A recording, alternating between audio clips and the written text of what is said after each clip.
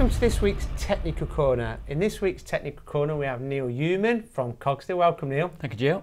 Now, you have a large portfolio of deburring products Yes. that you offer, and you've recently launched the Micro-Burraway tool. Now, That's right. Tell me about it, Neil. Okay, yeah, this is the Micro-Burraway tool, as you say, Gio. Our normal range of deburring tools, of burraway tools, goes from 2mm and up to 50mm, so we do tools within that range.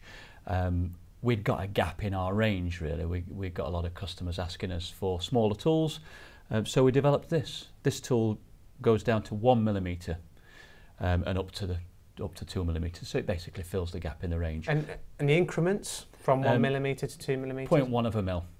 0.1 of a mil. Okay. Yeah. Now, in regards to, it's not just chamfering the front side of the hole, it's actually chamfering the back of the hole as well. Now, this is really exactly important. Right. Yeah, it's very important. It's the same principle as our standard burraway tool.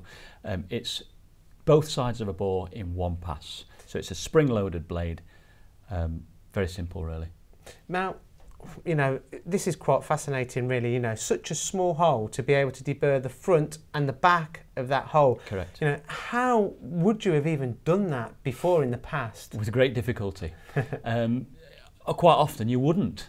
This allows you to deburr some of the smallest holes that, well, not the smallest hole that you can produce, but certainly getting down there. Does this lend itself to the sliding head market? Absolutely, yeah. We're getting a lot of inquiries from sliding head manufacturers and people that use sliding head machines as well. Any other applications that spring to mind that this tool would lend itself to? Anybody who drills small holes.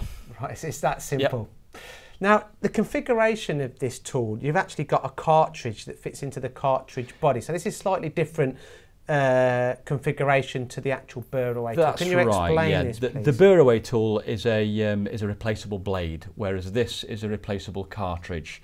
So instead of replacing the small blade in the arbor, you actually just take the screw out of there, cartridge comes out, and a new cartridge goes in.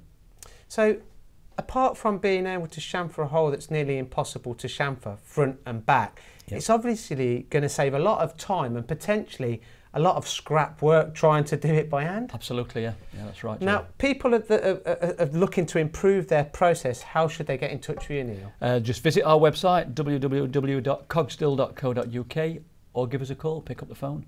Neil, thank you very much for your time. Thank you, Gio.